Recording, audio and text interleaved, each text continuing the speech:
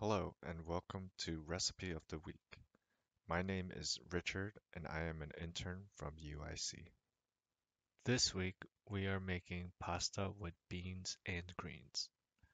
This dish is high in protein, fiber, vitamin C, and iron. It has a low glycemic load, so it is great for patients with diabetes. First, we are going to wash our hands thoroughly. Next, we are going to start cooking the pasta according to its package directions. Later, we will want to save 1 cup of the pasta water and drain the rest. While the pasta is cooking, we are going to wash and peel the onions, carrot, and garlic and rinse the spinach.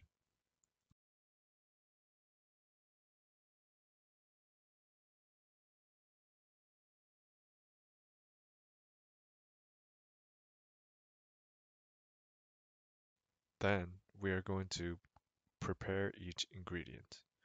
In a colander, we drain and rinse the beans.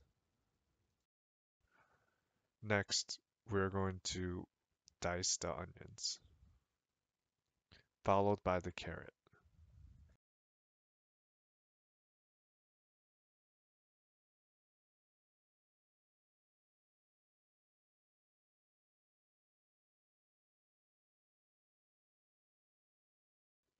and mince the garlic.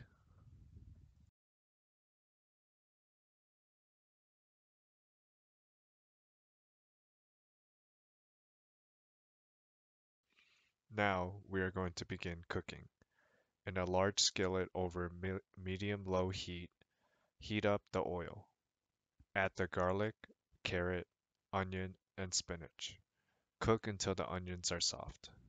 Add half a cup of the saved pasta water, oregano, red pepper flakes, salt, and black pepper.